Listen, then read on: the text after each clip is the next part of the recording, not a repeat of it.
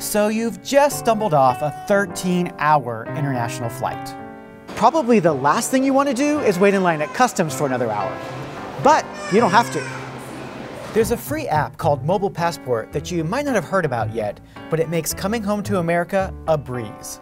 No, it's not going to replace your actual passport, but it can reduce the time it takes to get through customs from an eternity to just minutes.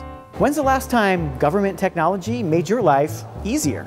There are 4 pretty simple steps to get up and running with the Mobile Passport. First, download the free app for Apple and Android phones. Then let the app quickly scan your passport details and take a selfie. If you're traveling with your family, you can put the whole gang in one Mobile Passport app.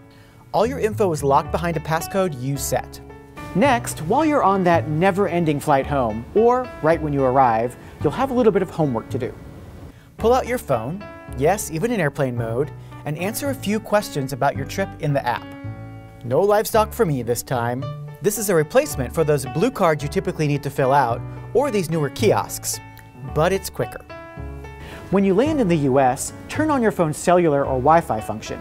Then press a button in the app to submit all that information you just entered. The app sends your info to customs and gives you back a receipt with this code. This is your ticket to the express lane. Finally, when you get to immigration, look for the dedicated Mobile Passport line. It should be much, much shorter. If you don't see it, just ask. Sometimes it can be a little hidden.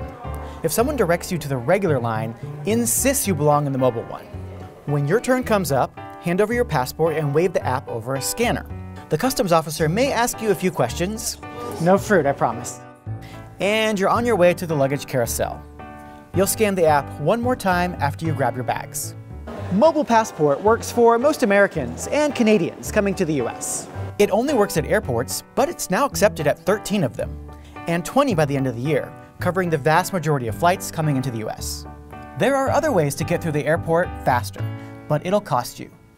It's $100 to apply for the fingerprinting service called Global Entry. But did I mention Mobile Passport is totally free? And it doesn't require any pre-planning on your part, except to remember to download it. So even if you're not about to jet off to some faraway locale, go to the App Store and do it now.